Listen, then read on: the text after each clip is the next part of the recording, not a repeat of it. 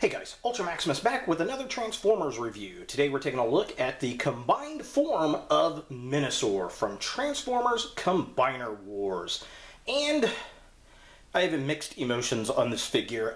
I'm really excited to have them together and to be able to merge them to make Menasor, but there are a lot of issues with this. This is a very clunky gestalt, to say the least. I don't know. He looks very apish to me. The biggest problems I got are in the hips down here. The way they're angled funky and you lock into place, they don't really give him a lot of stability. And it just seems like it's one ratchet away from being right. I really, really don't like that.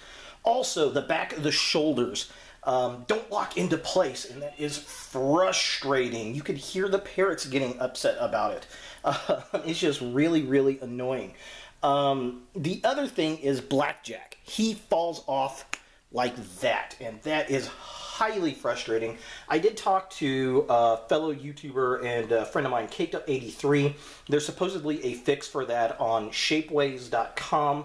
Definitely going to check that out, see if I can get something to kind of hold him better into place. Because he does fill out the chest cavity really, really nice, and I really appreciate that. Now, I've got Menasor plugged up in the official mode with the back of the package showing which vehicle goes where. And that's an okay look, I guess. I never really cared much for which vehicle was where on Menasor, but it looks pretty decent. Yeah, I mean, he looks, well, kind of like Menasor. Let's see, just kind of a close-up real quick. So here's his head. A lot of people are not digging this head sculpt because they say it looks a lot like Unicron. I can definitely see that. But it is what it is. At least they tried, I guess.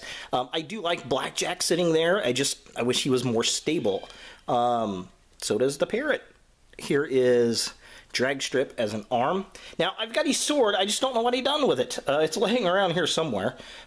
There we've got Dead End as the other arm, looking really cool. Those horrible, horrible hips. And then we've got Wild Rider and Breakdown. Not Wild Rider, but Off-Road and Breakdown as the legs. So, yeah. Not too terribly bad. Definitely a lot better than the Fall of Cybertron figure that we got out of Bruticus, but it's just not as stable as the Superion figure. I think that was the better designed of the two gestalts, and it's really kind of disappointing because I like the Stunticons a lot better. For comparison, and here he is next to the masterpiece Year of the Goat Soundwave. Here we have Menasor next to Mania King, aka not Galvatron.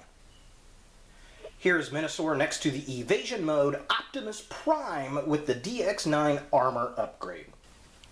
Here he is next to KFC's Transistor, aka not Blaster. So here we have Menasor and Superion side by side, and, well, I like Superion better as a gestalt, really. There's something just kind of apish about the Menasor figure compared to this one. I think this one's a lot more stable. I think it's built a little bit better. I think it's a better proportionate.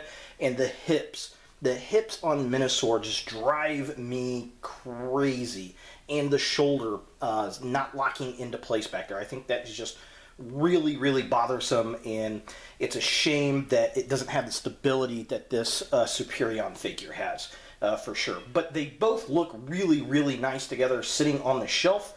I am going to get the Lone Wolf figure so I can get a more G1 accurate Menasor, and I'm hoping that the Lone Wolf is built a lot more like the Superion to give me a lot more stability. Now, much like Superion, Menasor is able to get a much more G1 accurate look, which I do appreciate as a G1er. The original Gestalt had the vehicles facing reverse so that you saw the robot portion instead of the vehicle. And you can do that on this one as well as the Superion figure, which is really, really nice. I also, in this mode, took off the little purple breastplate that was on Blackjack, so it gave it more of a G1 look because you just had that little black card that hung over on top of Menasor. So just kind of a close-up really quick. Here are the legs. Again, you just spin them around backwards so that you've got the robot modes facing forward, and then you've got the back of the vehicles here. So yeah, I mean, that is a really, really nice option. And then, of course, here's Blackjack without his little breastplate, so much more G1 accurate, which is really, really cool. I do appreciate the fact that is an option in the figures. To be honest, I think this looks a little bit cleaner than the Aerial Bot version. I like the Aerial Bot version that had the vehicles up front. With this one, I'm kind of on the fence. I think this kind of makes it a little bit cleaner as a Gestalt and doesn't give him as much of an apish look for some reason, and I don't know why. So, is Menasor a figure you want in your Transformers collection? That's a good question. Obviously, if you're combining all the Stuntacons together, you're going to make this figure. That was the point of the Combiner Wars, is to get this guy. However, I mean, to be honest, I think a lot of the robots in the Stuntacon set are collectively better as individuals than they are combining to make this thing. With some of the design flaws of the figure, it makes him very loose, very fragile. It's almost like playing with the original G1 Devastator. Things just fall off of him and he just doesn't pose very well. Those hips and shoulders are just piss poor designed, and I have no idea why they designed Blackjack to go so loosely on the chest cavity. That was just very, very bad design in my opinion. Very unfortunate, but we do have a Menasor. If you're just going to put the figures together and put them on the shelf, he's definitely cool looking, and he's a lot cheaper than the third-party figures that are out there.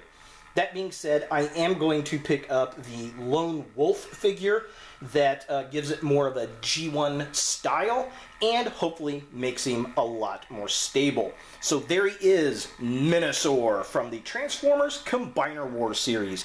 If you guys like this video, thumbs it up. If you hate this video, thumbs it down. Definitely subscribe to my channel, share my videos. I really appreciate it. Add a comment below. What do you think of Menasor? Do you like him, or was he a big, bad disappointment to you? I'd love to hear from you guys. And as always, look for more videos in the future.